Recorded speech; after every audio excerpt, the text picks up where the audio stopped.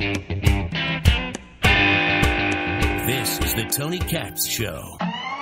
There's going to be questions, of course, of innocence and guilt and what kind of case we're going to be able to establish. I'm not interested in that conversation for now. I am going to the Muslim question. Everybody calm down. Breathe. We're grown-ups and we're going to have a grown-up conversation. Because this is how it has to happen. Let me go to the question that I need to go to. There's an article from The Atlantic, a left-leaning, if you will, leaning. The Boston bombers were Muslims, it says. This is the headline. The Boston bombers were Muslim. So, question mark. And the tagline there, the underneath, was that the secondary headline? What do you call that? Secondary headline? Why we turn to labels in times of crisis and why we should stop. At that moment, if you had an actual physical copy of The Atlantic that had the article that had this article in it, you should set it ablaze. I could not, in good conscience, tell you to take your computer and throw it against the wall, because there's probably other good things that you can see on your computer, like porn. Or the Tony Katz Show on FM News Talk 97.1, 971talk.com, or youtube.com/Tony Katz TV. Why we turn to labels in times of crisis and why we should stop. Are we doing that? Are we people turning to labels?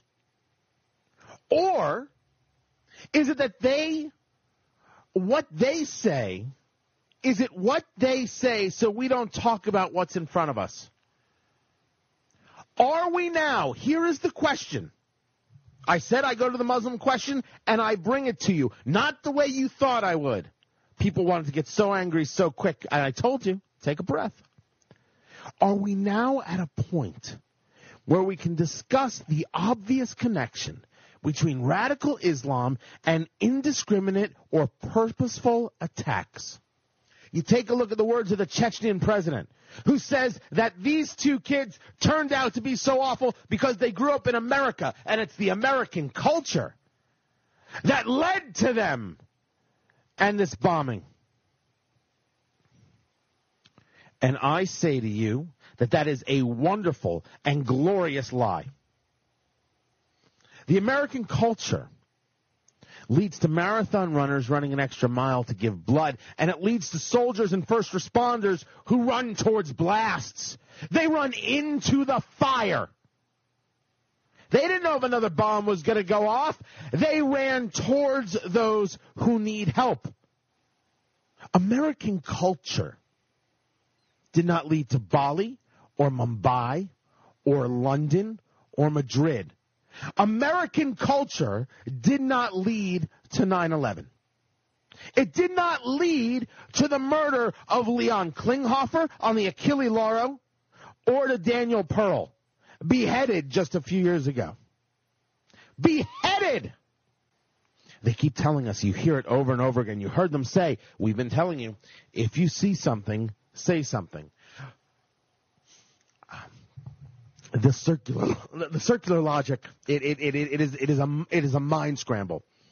How is it that we are supposed to say something if we're not allowed to say anything? Listen to this article. The first line, before we get into the meat of the article, why we turn to labels in times of crisis and why we should stop. How in the world can you have that and then in the same breath say, see something, say something? I'm not allowed to say it according to you, according to what is now the mainstream media, according to the progressive elite, according to the political correctness, because if I say something, I'm rushing to label. I am not, however, rushing anything. I can see what's happening. I can take a look. If I'm unable to open my mouth and notice, if I'm unable to open my mouth and say clearly that a lot of bombings and murders are perpetrated by Muslims, how in the world am I supposed to see something, say something?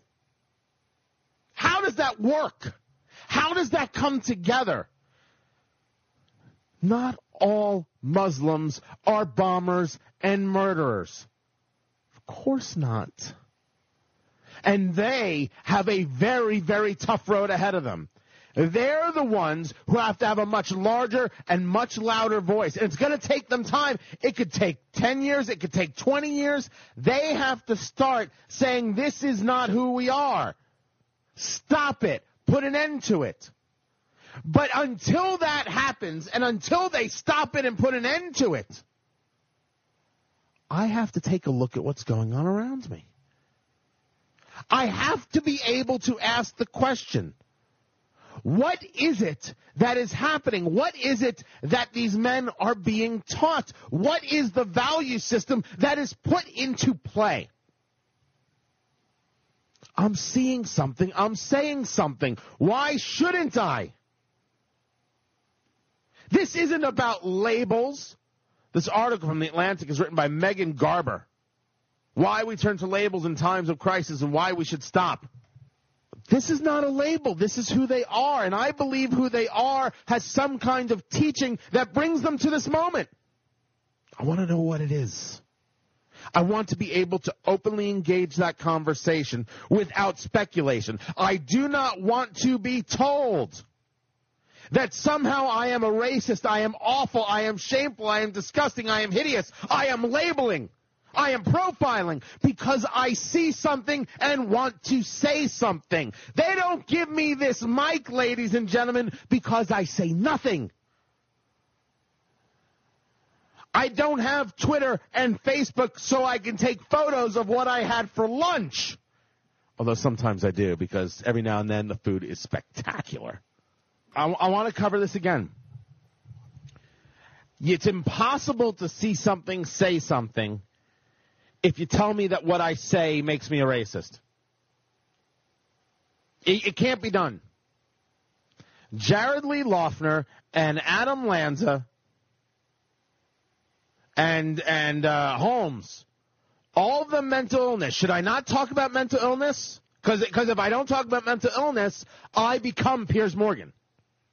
That's what you get. That's the kind of crap you get when you don't talk about the issue at hand because you're afraid or ashamed of language or the truth.